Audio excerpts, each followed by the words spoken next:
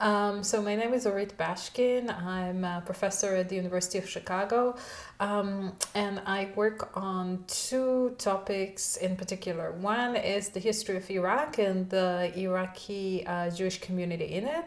And I wrote sort of a trilogy on that. So The Other Iraq, which was about pluralistic trends in Iraqi culture in the first half of the 20th century. New Babylonians, which was the history of Iraqi Jews, and Impossible Exodus, which was the history of the Iraqi Jewish community in Israel. I also work on the Arab cultural revival movement of the late 19th century, early 20th century, about early experimentations with novels, with the press, with short stories.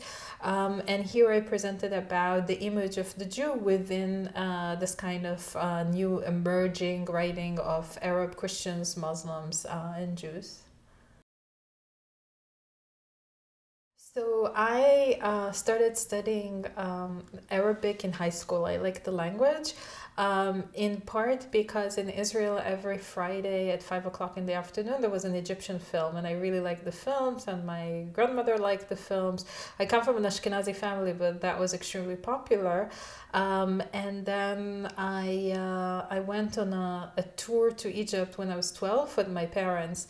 And for an Israeli, that was an immense experience, in part because I could see sort of the protagonists of the films that I liked on posters, but in part also because of the political situation in Israel. It was like the first time I was like in an independent Arab country, where I saw sort of Arab culture not under Israeli control. So that left a big I was a kid, but then we went back, and I really liked Egypt. And the other issue was that as I continued studying Arabic, I studied it in high school and then in university. And in university, I had Palestinian teachers, but also Iraqi Jewish teachers. And I was very interested in how come these Iraqi Jews who are now Israeli citizens are so drawn to Middle Eastern culture, to Arabic culture. So I guess the films and Egypt, sort of a recognition that as an Israeli, I need to know Arabic, I need to know about Arab culture, and then just, sometimes you like a topic in the university. So I guess all these things together. So one of the interesting things to me was the great involvement of Jews in the Arab left, especially in Iraq. And in Israel, you sort of tend to think about Jews of Middle Eastern descent voting for right-wing parties because the European parties, or the Jewish European parties, or the parties led by European Jews, very much discriminated against them in Israel, and as a response, some voted for right-wing parties. And I think in contemporary discussions, especially after the fall of the Soviet Union, people don't talk about, the left, or people talk about the demise of the left. But if you work on Iraq, where there was very active participants of Jews in unions, in leftist organizations, a whole world opens up to you. And in some ways, this is a response to particular Iraqi conditions, because these folks are thinking, okay, so socialism or communism or social democracy will be a response to sectarianism, to extremism. So they're really left-leaning and that way. But at the same time, if you think about it globally, it's not that difficult from Jewish organizations like the Bund, or the attractions of Jews to radical leftist organizations in Europe. So this kind of move between these very particular moments, on the one hand, that are specific to Iraq, but also to Egypt, where there was a big involvement in the left. So those particular Middle Eastern moments on the one hand, and at the same time, on the other hand, this kind of global moments where you can actually think, okay, this Jew in Baghdad is doing something very similar to what a fellow Jew was doing in Argentina, or in New York, or in Berlin. That was very interesting. One of the last articles that I've written was about 3 communist Jewish women who all converted to Islam in order to stay in Iraq and not be deported to Israel. And how, you know, on the one hand they're leftists, but on the other hand they want to stay in Iraq, so their cultural choice is, you know, to adopt this identity. But think about what does that mean? And it's also, again, in terms of, you know, revealing things, these women were very much involved in prison resistance movement, organizing hunger strikes, protesting the situation of political prisoners in the 1950s.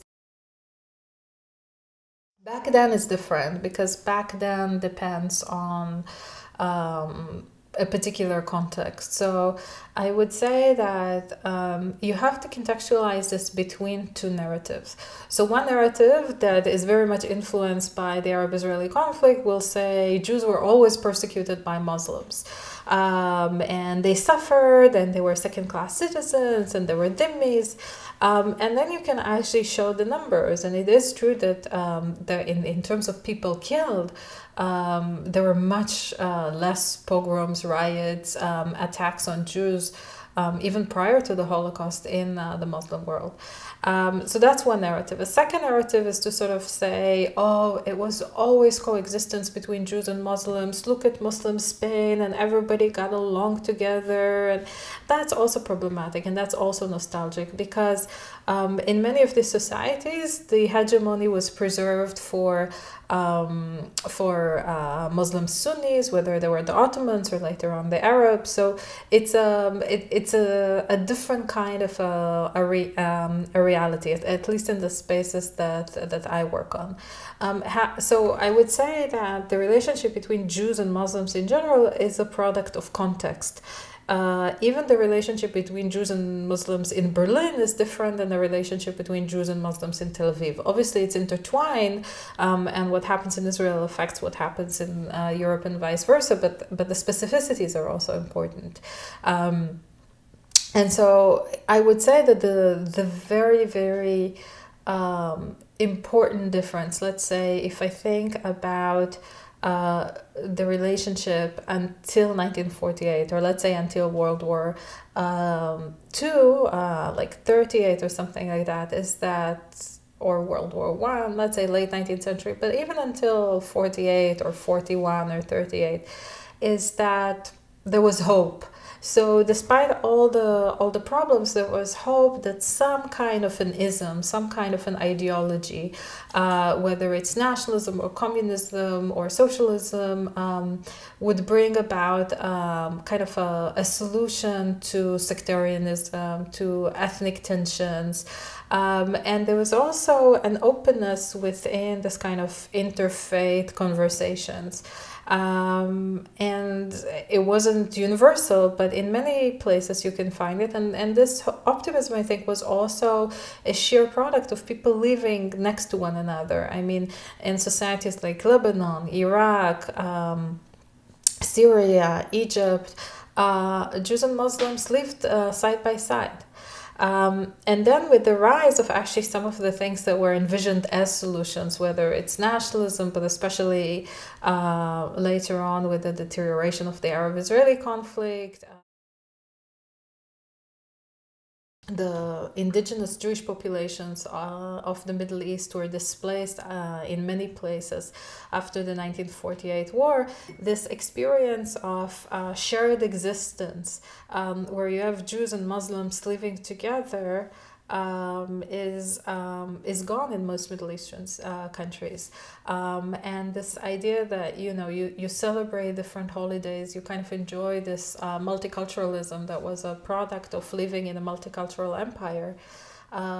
This is gone nowadays in many spaces. And then again in Israel, yes, Jews and Muslims are living together, but it's a product of a particular kind of power relations, which is very different than what has been in the past.